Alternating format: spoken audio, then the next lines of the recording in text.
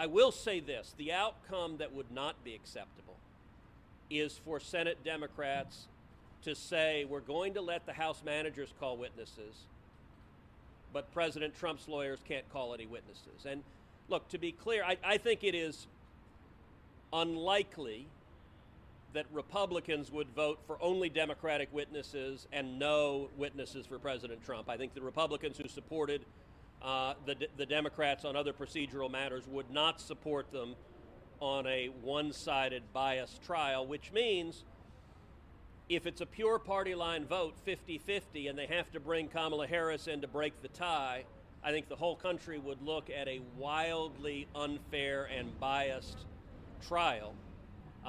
There are many aspects of this trial that ignore even the faintest hint of due process, and I think having a party line vote that says only Democrats get to call witnesses and the defendant in the proceeding doesn't get to call any witnesses, I don't think that passes the laugh test. I think you might even see some Democratic senators say, look, this is ridiculous. If one side gets to call a witness, the other side does. So I don't think we'll go down that road because it's so obviously unfair. But at this point, it's pandemonium.